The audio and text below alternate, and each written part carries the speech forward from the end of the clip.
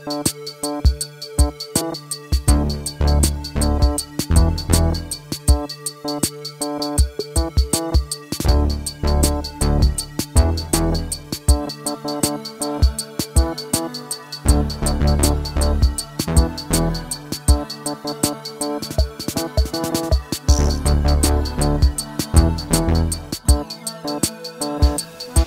everyone, welcome to Average Joe's, the show where we talk about coffee and burn beans. And this is not your typical coffee review program. No.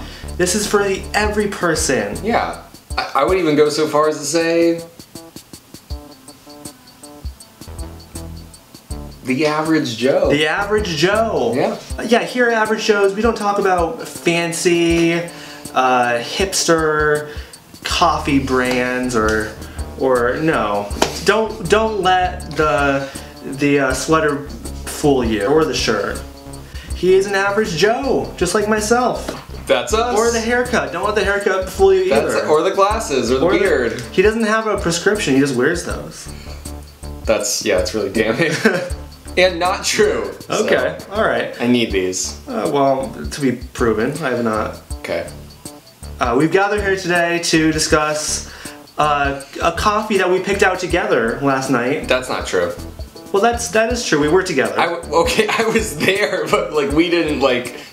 It wasn't like we both picked it out. Like you picked it out, and I was there. You did not protest. No. You agreed. You were like, yeah. Methinks the beans doth protest too much. You were. I don't think we should do that. But anyways, we were in Walmart, which I think is maybe the most average of the stores. It's a terrible corporation, and we feel bad. I feel bad for even entering. And that's the average. The establishment, but that's the average. It's because they've got you by the cojones. I don't think we're gonna do that. Their prices are. I don't think we're gonna do that. But this is maybe a coffee brand you can fool your friends into thinking, oh, they've got a cool foreign kind of hipstery blend. You're saying that word a lot. I thought this wasn't for hipsters. No, it's not. But if you want to fool your friends into thinking that you are a hipster, which I wouldn't do. I'm just saying maybe some of the listeners are having a dilemma where they have hipster friends. Yeah. They want to impress those friends. And so they're buying coffee that's budget friendly. Yeah. But also maybe a little bit cooler than your Folgers or your Maxwell House. And did you know that the only reason I had bought this in the first place, because it was the cheapest. It was the cheapest coffee available. How much? $2.88 for a 10-ounce baggie. For a 10-ounce sealed baggie. Coffee baggie. This is the correct term. Why is that funny? Just the word baggie is funny. Yeah. Yeah. Without further introduction, today's coffee is Cafe Bustelo. Or is it Bustelo? Bustelo? I mean, to me it looks like Bustelo. Bustelo, Cafe Bustelo. And so the description on the back, it reads, Cafe Bustelo coffee has an irresistible aroma and rich taste. It is deliciously versatile coffee that can be prepared using your preferred method, drip brewed, which is what we did, cappuccino, espresso, or cold with ice to satisfy all tastes. And then it ends with my favorite part. The best coffee is enjoyed with company.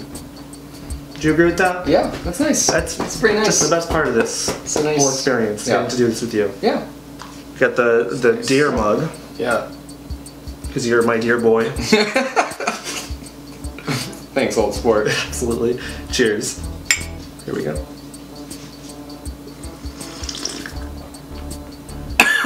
Are you okay? Yeah. Is that too strong for you? No. Oh, okay. Just the way it went down. Let's see. Yeah, it's like the right amount of bitter. Exactly, right, yeah. Yeah, and it's not like artificial bitter like maybe you get from like a Starbucks or a Dunkin' Donuts. Yeah, I mean, if there were more, like if you overdid it with this coffee, it would taste bad. It's very clear on this sip that this was balanced well by our master brewer. Well, hey, thank you so much. Yeah, so The brew dog. The brouhaha. Every different brand of coffee, you know, you gotta. It takes a while to get the balance right of scoops per cup of water. Did when you first got this, was it kind of touch and go? It was, yeah. I think what I ended up doing at first is I make it too weak. I found that it's very hard to overdo this coffee. I put 6 very healthy scoops. This coffee holds really well, no matter if you put in 4 scoops or 8 scoops. I think. Yeah. 8 scoops if like you're like, oh, I really want a wild buzz. I want to be reeling from this. I want to be bouncing off the walls. That's when you do an 8 scoop. But this is the kind of the middle ground, 6. It's like right on the cusp of like dark. Yeah. You know, like on the cusp of very dark. You know, for as like bright and eye-catching as the package is, I have never noticed this coffee in my life. Really? I've never even like, it's not just that I haven't heard of it. I'm sure it's been on the shelves and I just walk right by it. I've never even been aware of this package. Yeah, it's something that I had noticed, but I don't know. It wasn't one of the name brands that I, you know, have grown to love. You know, like I will always see it, but I'll never touch it because I'm going for the Folgers or the Maxwell House. But yeah. And now you're a bust boy. Now I'm a bust boy. Give me the bust boys and save my soul. I want to get lost down your coffee hole. I feel like this episode's kind of a mess. I think every episode's a mess already. But it's like, I don't know, something's up with this one. Maybe we haven't had enough coffie today, honestly. Honestly, this is our second pot of the day, and usually we're like, we're like 2 pots in at yeah, least. I mean, we haven't, I don't know.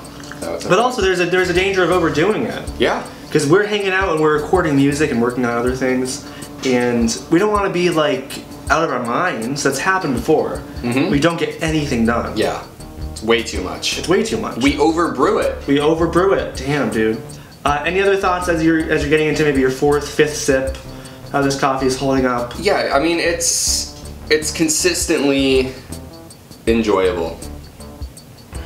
You know, I don't know. Honestly, it's kind of tough to put my finger on it. Mm-hmm. Maybe if I put your finger in it. Yeah. You know. Okay, go ahead. Do a little. It's hot. Yeah. Maybe that's it. Maybe the word you were looking for was hot. Pretty hot. Is that the word you were looking for? Hot? Yeah, it's hot. Yeah, I was like, what? It was like... I got there. It is actually hot. Connor, any final thoughts on this coffee? I've got a few. It's bold, but it's like unassuming, you know? Absolutely. It does not punch you in the face. The taste kind of lingers. Yeah. In your mouth in a good way. It's like you don't have to guzzle it down to achieve that same pleasure feeling, you know? That same pleasure feeling. Feeling. Yeah. Yeah. You don't have to guzzle it down to come.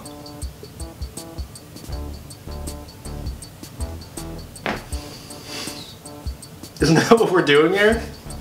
Anyways, what I was gonna say is that I think it's spot on. It's got a rich aroma. Just take a whiff.